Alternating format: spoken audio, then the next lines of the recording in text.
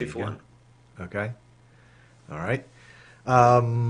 Let's see. Jaybird says, would I notice a big difference in vMix operation if I installed a 4 gig video card over the 1 gig video card that I have now?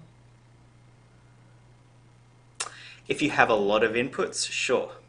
If you Okay. only have, say, under 20 inputs, it'll make no difference memory-wise. But I'm Okay. sure the more memory graphics card has more power in it anyway.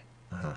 Um, there's never been better value for money graphics-wise in vMix than the latest 1000 series of NVIDIA graphics cards. The amount of power they pack in for the price is better than any other previous generation. So if you're looking at upgrading, it's always a good investment. I I loaned out one of one of the PCs that I had built. I forgot exactly why I built it. Anyway, it was based on an i5, and it had a 1080 card in it. And oh, I know. And I sent it to a customer. They wanted to use it as a backup because they were having a big deal one weekend. And as it turned out, the main PC had a problem with the Blackmagic Quad 2 card. So they reverted to this backup PC that I sent them. And the main PC was an i7. They were reverting back to this i5, and they said the i5 was more responsive running vMix than the i7 was. I thought that was really interesting. I mean, with that brief scenario, any logic to that, Martin, you think? Well, what was the graphics card in the i7? That's the key thing, I guess. Probably like a 750 or something like that. I don't know. I'd have to get the Yeah, so the specs. 1080 is so much faster than say the 750 that could make a big difference. So that can make an i5 a better a better system in that Depends scenario. what you're doing, yeah. Yeah. Yeah. Because if you Okay. remember these days with the latest NVIDIA graphics, the recording can be hardware encoded, the stream can be hardware encoded, so you're not relying on the CPU as much unless you're doing replay and things like that. Okay. Okay. All right. All right.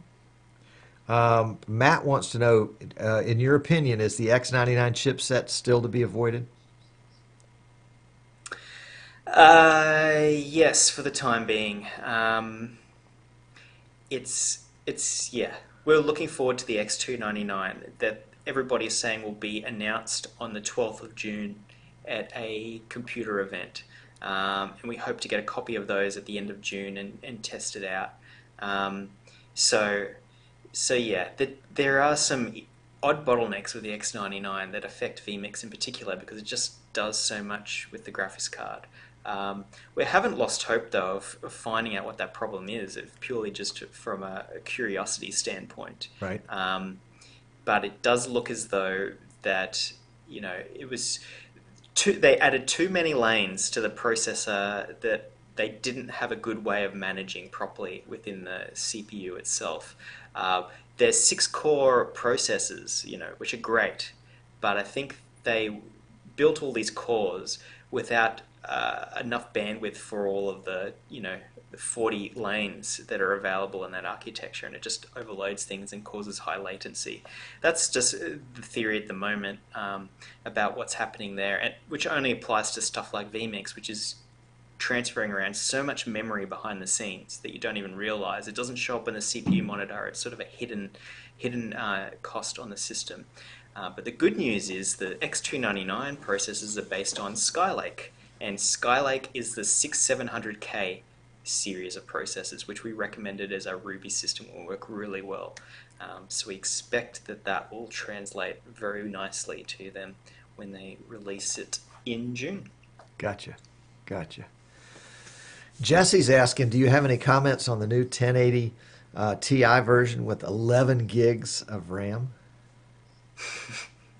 Holy cow. Yeah, we sort of say as an upper limit for vMix that you're not going to use the power and the graphics beyond the 1070. We Okay. haven't found a situation yet where you need more than that. So, by Okay. all means, if you're going to use the computer to play the latest and greatest games, buy the buy the 1080 Ti. But vMix can't really take advantage of it. unless you're wanting to do something really crazy like chroma keying 10 4K video clips at the same time or something. Because chroma keying is the only thing I can think of that is the most taxing on the graphics card that vMix does. Interesting, interesting. So if what would be a symptom that your graphics card wasn't good enough to do chroma key? What would you see?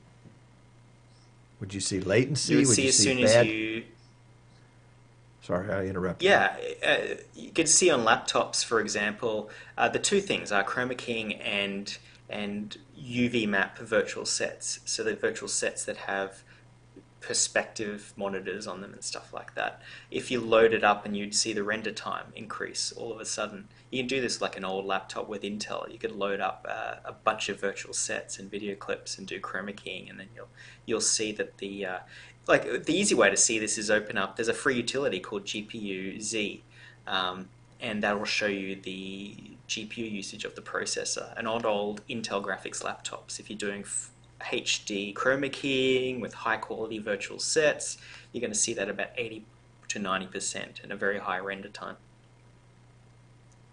Gotcha, gotcha. So what would be a target GPU percentage not to exceed? 70%? Well, you're usually going to exceed the memory bandwidth limits in vMix well before the GPU. Okay. So when we were doing for example, we were doing that 4K production last year with three 4K cameras, 4K video clips, 4K recording, and I think a HD stream is what we ended up doing for that. We were using around 30% of the 1070. So we were running into other limits on the graphics card well before the graphics Uh-huh. processor itself. Interesting, interesting. All right.